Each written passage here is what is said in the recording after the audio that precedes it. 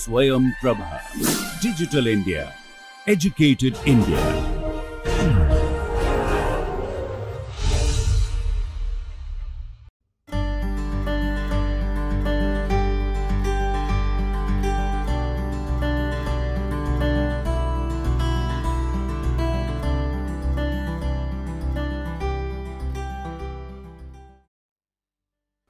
In the last lecture, we learned about the correspondence between linear and rotational motion. So, we have derived some important expressions related to rotation. We saw that L, or the angular momentum, which is a vector, can be expressed as I omega, where omega is a vector which is the angular velocity and I is a tensor. So, I is known as the moment of inertia tensor.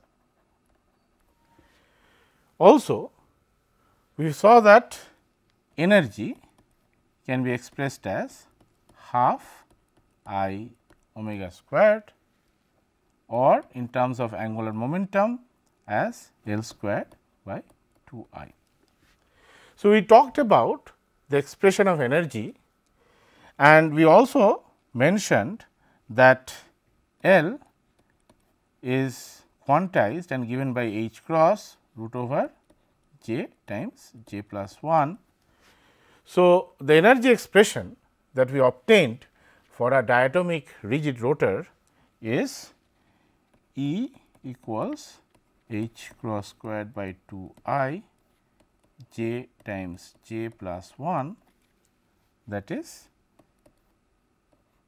h squared by 8 pi squared I j times j plus 1, where j is the rotational quantum number. So, before we go into details of the rotational spectrum for a diatomic rigid rotor, let us get a physical understanding of the origin of this form of spectroscopy. The primary condition for obtaining a rotational spectrum is that diatomic molecule should have a permanent dipole moment. So, let us consider a diatomic molecule, for example, hydrogen chloride or HCl, which has a permanent dipole moment. So, here we have this HCl molecule and there is some partial positive charge on the hydrogen atom and some partial negative charge on the chlorine atom, and this hydrogen atom and the chlorine atom are separated by the internuclear distance, which is given by r. So, the dipole moment is given by this q dot r. So, we see that when this molecule rotates and if the dipole moment is measured in a particular direction, let us say we are measuring the vertical component of the dipole moment, then this dipole moment or the vertical component of that dipole moment changes in a sinusoidal wave pattern. So, in other words, initially the HCl molecule was like this, then the rotation happens and then the HCl molecules becomes parallel to the x axis, then it further rotates and it becomes again vertical. So, we see as the molecule rotates, the dipole moment is going through consecutive maxima and minima. So, because there is a wave pattern, there is a frequency associated to it. So, if you remember, when we are discussing light or the electromagnetic wave, we define wavelength and we define frequency as the number of full wavelengths per unit time. So, now when we shine light or electromagnetic wave on this rotating molecule, the frequency of the light which resonates with the frequency of rotation is absorbed. So, we can think this to be a form of resonance spectroscopy. The energy difference corresponding to the rotating frequency is equal to the energy gap between the rotational quantum levels. So, thus we can see that only heteronuclear diatomic molecules like HCl, because they have permanent dipole moment, they will have change of dipole during rotation. Hence, light matter interaction will take place. On the other hand, if we think about homonuclear diatomic molecules like hydrogen, nitrogen, oxygen, etc., they do not have a permanent dipole moment. So, there is no change in dipole moment during the rotation. Hence, no light matter interaction happens. Thus, we can say that this homonuclear diatomic molecules like hydrogen, nitrogen, oxygen, etc., these are microwave inactive. On the other hand, the heteronuclear diatomic molecules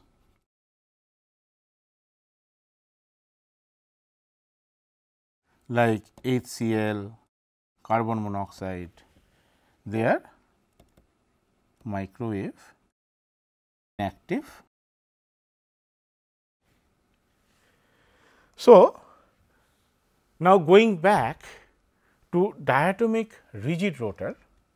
So, where we have two masses m1 and m2 separated by the internuclear distance r, such that the mass m1 is r1 distance away from the center of mass and the mass m2 is r2 distance away from the center of mass. We saw in the last lecture that the moment of inertia I can be written as m1 r1 squared plus m2 r2 squared. So, this molecule HCl or any other diatomic rigid rotor rotates end over end about the center of mass, and because it is rotating about the center of mass, we can write m1 r1 equals m2 r2. And also we can see from this figure that r1 plus r2 equals capital R.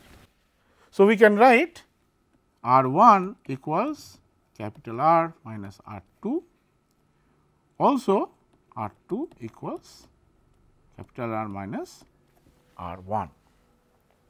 So, now let us look into this equation m1 r1 equals m2 r2. So, we can write m1 r1 equals m2. So, instead of r2 we can use this expression for r2, that is r minus r1. So, if you accumulate all the terms which has r1 on the left hand side, we have m1 r1 plus m2 r1 equals m2 r. So, if you take r1 common, I have m1 plus m2 equals m2 r, or I can write r1 equals m2 r by m1 plus m2. So, this expression tells us we can express r1 in terms of the masses m1 and m2 and the internuclear distance r. So, similarly, let us start with the same equation m1 r1 equals m2 r2. So, now instead of putting r2 equals r minus r1, we will put r1 equals r minus r2. So, I can write m1 times r minus r2 equals m2 times r2. So, again I can write M2 R2 plus M1 R2 equals M1 R. So, this will give us R2 times M1 plus M2 equals M1 R, or R2 equals M1 R by M1 plus M2. So, now we have obtained a similar expression for R2 in terms of M1, M2 and R. So, why are we doing this? So, we will see this now. If we will go back to this expression for moment of inertia, I equals M1 R1 squared plus M2 R2 squared. So, I can write this as M1 R1 times R1 plus M2 R2 times R2. So, we know that M1 R1 is M2 R2. So, let us put this M2 R2 times R1 plus, now here instead of M2 R2, let us put M1 R1, that is M1 R1 times R2. So, we can write I equals, if we take R1 R2 common, M1 plus M2. So, now I have already derived expressions for R1 and R2. So, let us put back these expressions here. So, R1 I can write M2 R by M1 plus M2. For R2 I will write M1 R by M1 plus M2 times M1 plus M2. So, this will cancel out. So, I will write I equals M1 M2 by M1 plus M2 times R squared, which we will write as mu R squared, where this mu is the reduced mass of the system, and mu is expressed as mu equals M1 M2 by M1 plus M2. So, thus we can see that the system rotating around the center of mass is equivalent to the rotation of a single particle of mass mu, which is the reduced mass of the system. So, this single particle of mass mu is rotating around the center of mass. Why is this? Because when we are looking at this single particle rotation, we saw I, or moment of inertia, is given by m r square. So, here for a diatomic molecule, the moment of inertia is given by mu r square, where mu is the reduced mass of the system. So, we can think as if there is a single particle of mass mu is rotating around the center of mass with a radius. The radius of this rotation is the internuclear distance or bond length that is given by r. So, now because we have found the relation between the moment of inertia and the reduced mass, let us look into a problem where you need to calculate the reduced mass and the moment of inertia of a diatomic molecule. So, the problem is calculate the reduced mass, that is mu, and the moment of inertia, that is I, of dCl. So, given the bond length of the molecule is 127.5 picometer, the masses of D and Cl are also given. So, first let us find out the reduced mass. We know mu equals mass of D times mass of Cl divided by mass of D plus mass of Cl. So, let us put the values, that is 2.01410 times 34.9 4.96885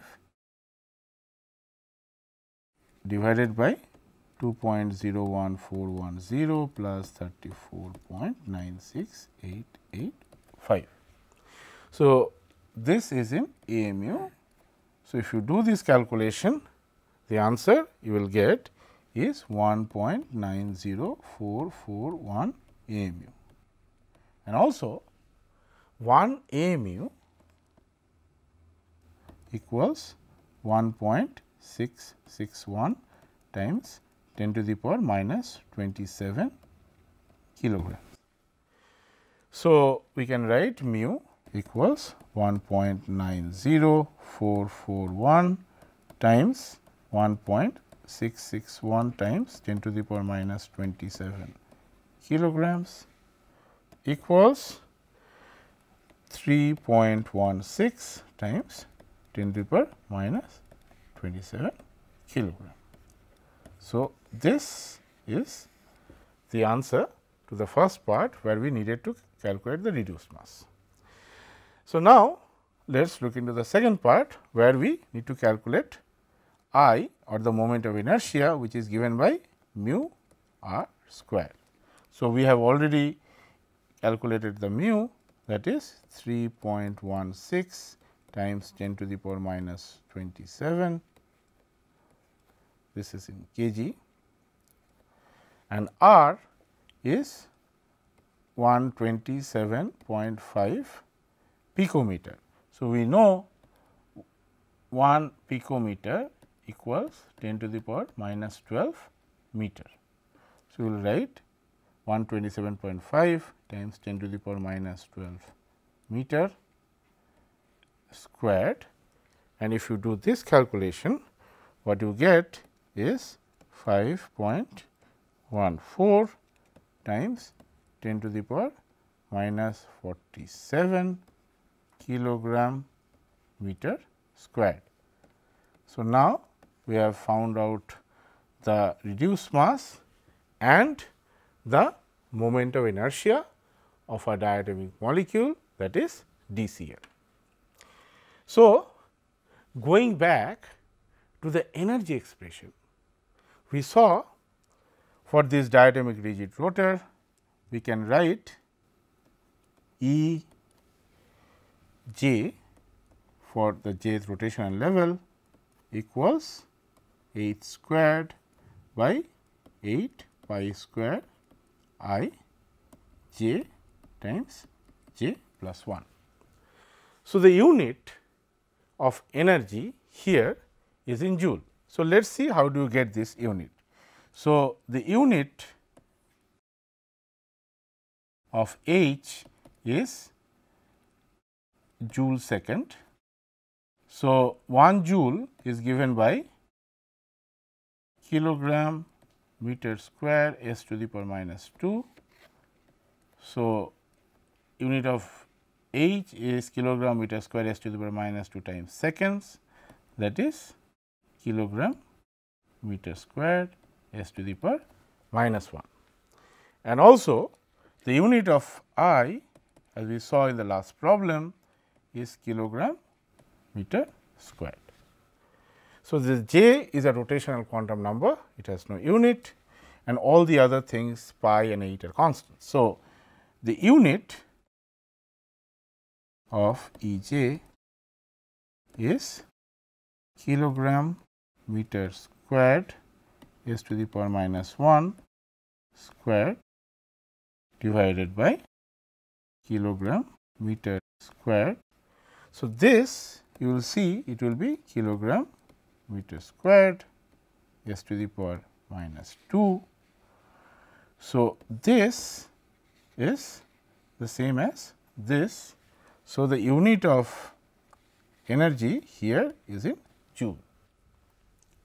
So, now we have already discussed in module 1 that it is more convenient to express energies related to rotational spectroscopy in wave number units or centimeter inverse.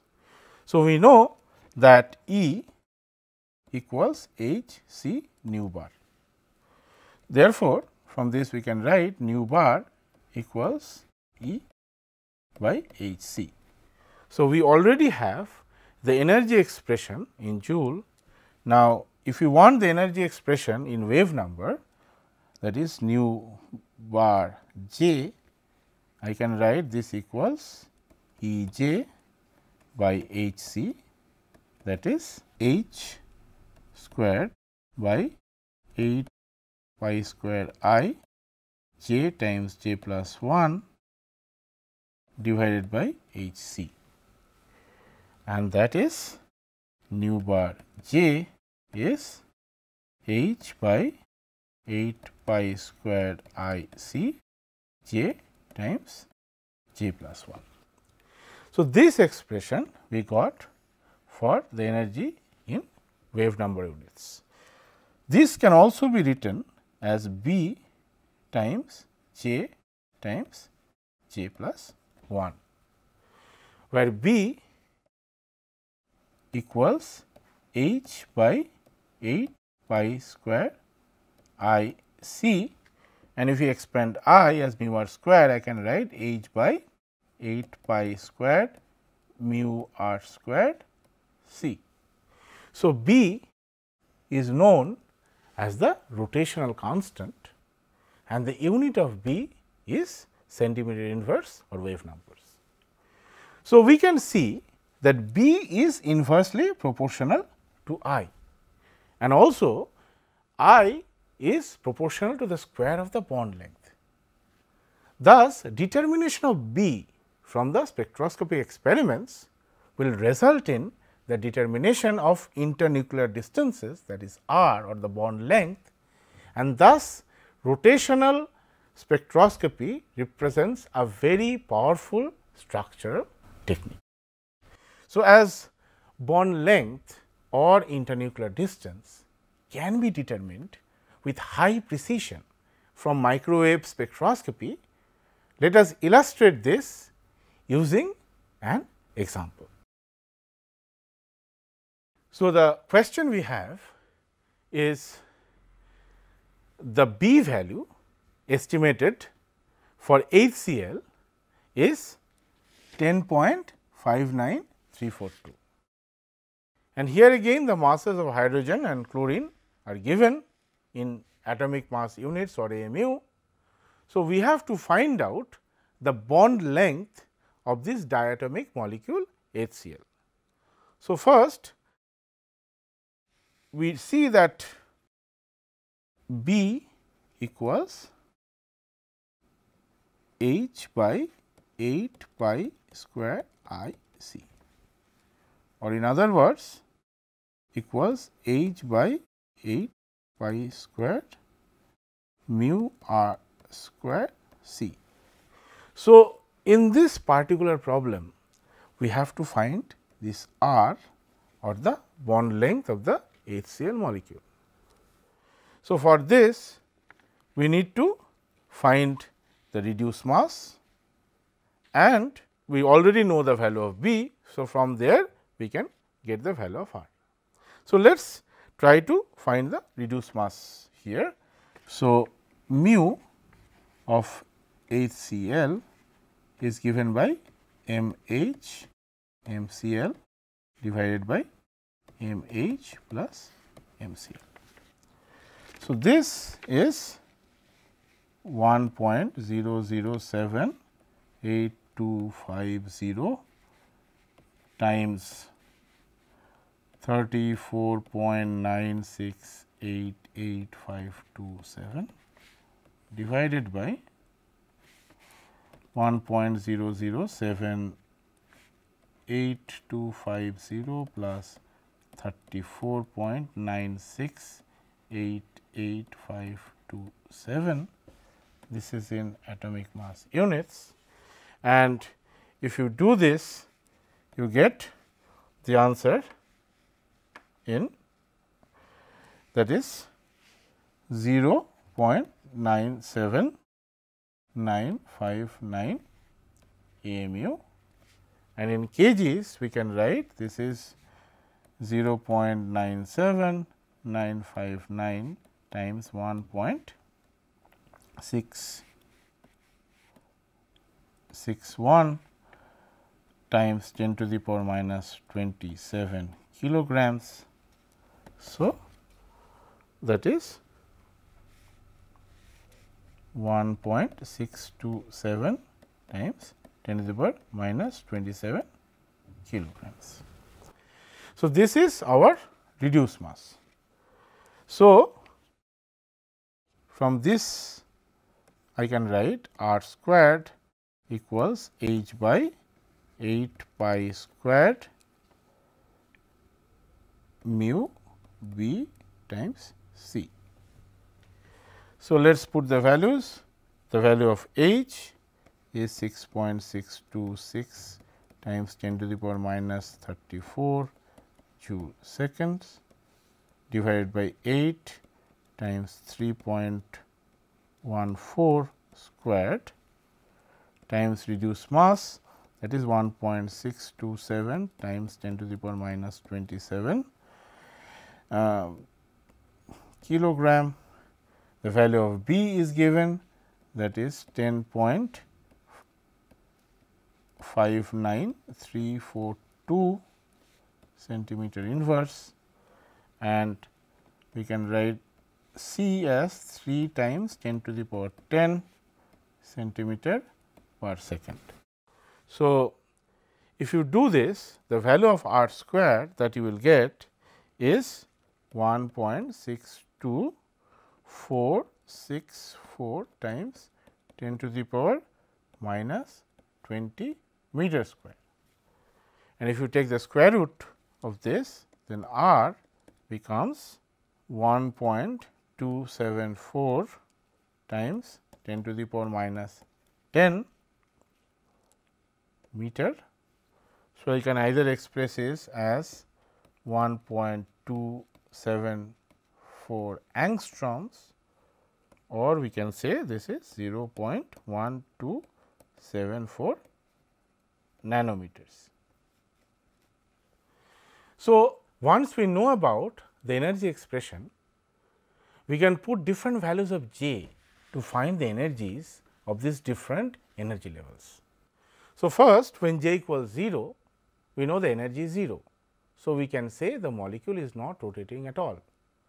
The other energies, for example, when J equals 1, J equals 2, J equals 3. So, the energies, so for J equals 0 it was 0, when J equals 1 it is 2B, then J equals 2 it is 6B, and J equals 3 it is 12B, and so on and so forth. So, we can continue to calculate energies with increasing J values, and in principle there is no limit to the rotational energy the molecule can have at normal temperatures. So far we have learnt about the expression of energy in joules and centimeter inverse. We have also learnt about the energy associated with each rotational level. In order to obtain a rotational spectrum, transitions should happen from one energy level to another. So, we have to ask the question now, between which levels can the transition take place? Can we get peaks corresponding to transitions between any two J levels? So, in other words, the question is what change in rotational quantum number J is allowed for a rotational spectrum. In other words, what should be the allowed value of delta J? So, because we know the energies of each level, if we know what delta J is allowed for a diatomic rigid rotor with permanent dipole moment, we would have an idea about the rotational spectrum. To answer this, we need to know the selection rules of rotational spectroscopy. So, in the next lecture, we will discuss in details about the selection rules of rotational spectroscopy.